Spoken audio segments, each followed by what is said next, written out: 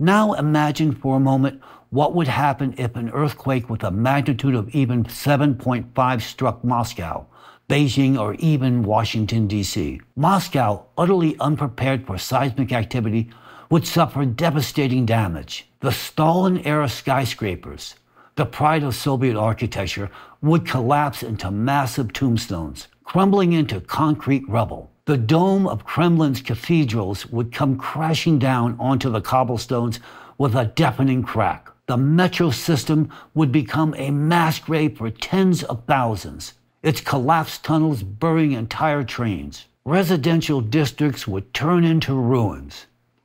Panel-built 9-story buildings and standard micro-districts from the 1970s and 1980s would collapse, entombing 30 to 40% of their residents beneath the wreckage. Ancient Beijing, despite its earthquake preparedness, was still reel under the weight of a tectonic nightmare. The Forbidden City, the imperial palace with its delicate pagodas, would be reduced to 1,000-year-old ruins. Modern skyscrapers in the CBD business district would tumble like houses of cards, burying tens of thousands of office workers. The historic Zhonghuangsun district, the technological heart of China, would lose hundreds of research laboratories and startups. The residential areas of Chaoyang and Haidian would collapse into heaps of concrete and glass, where hundreds of thousands would perish beneath the rubble. Ruptured gas pipelines would ignite firestorms,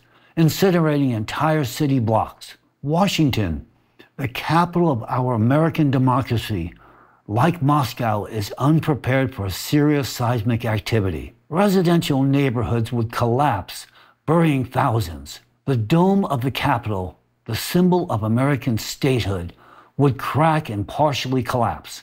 The White House, though reinforced with armored structures, would also sustain severe damage. The Lincoln and Washington memorials would be reduced to mangled sculptural remnants, and the Pentagon's underground tunnels would become a mass grave for hundreds of military personnel.